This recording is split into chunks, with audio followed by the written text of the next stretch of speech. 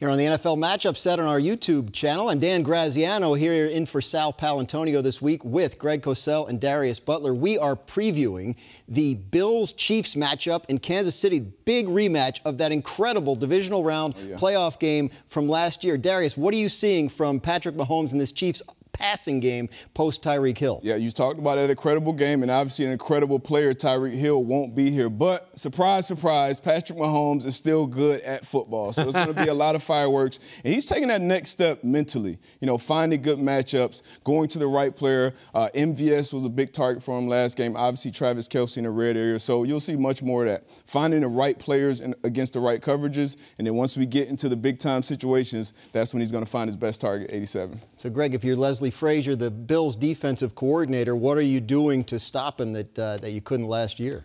Yeah, and it's a patched-up secondary a bit, Dan. Yeah. So I think what we saw last year, and I think you'll see a lot of the same thing. There's always tweaks, but I think the general concepts will be similar. You're going to see a lot of split safety. I think you'll see a lot of zone. I think they'll rely on their four-man pass rush. Everybody's healthy on their defensive front. They have a lot of depth. The key, of course, is to get Patrick Mahomes to the ground, but they will be able to get pressure on Patrick Mahomes. But I don't think they'll play in any way where they feel that they're giving up big plays. So they're going to play out of shell coverage and keep things in front. I know in Buffalo they were upset about that playoff game. They felt like they were getting to Mahomes but couldn't bring him down. That's the issue. So what do? You sign Von Miller, and maybe that makes a difference. Flip it around, though. The Bills' offense under Josh Allen is absolutely rolling right now. What about the challenge for Steve Spagnuolo? Yeah, you could argue that Josh Allen is asked to do more than any quarterback in the league, because he has to make pocket throws as well, big-time pocket throws. And the thing that struck me, you mentioned Spagnuolo, the thing that really struck me last year in that divisional playoff game was Spagnuolo hardly blitzed, and he's known to be a high-percentage blitzer. So he did not want to go after Josh Allen. And they've got some injuries in the secondary as well. They're very good with their disguise and their late movement to cover two. I think you'll see that. Just maybe slow down Josh Allen a little bit in the mental process.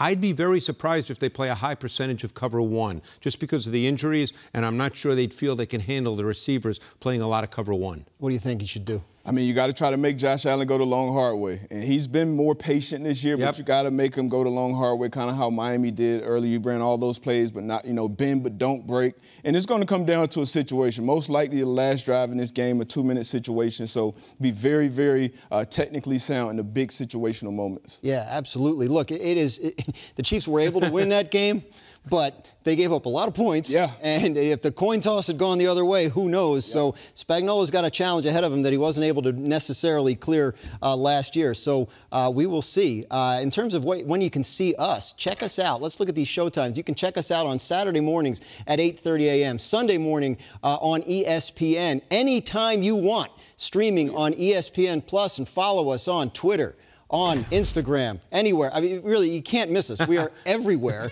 And we know you want all the breakdowns to make you sound smart when you're at your tailgate before the game this Sunday. Thanks for watching us here on YouTube on NFL Matchup Show on ESPN. Thanks for watching ESPN on YouTube. For live streaming sports and premium content, subscribe to ESPN Plus.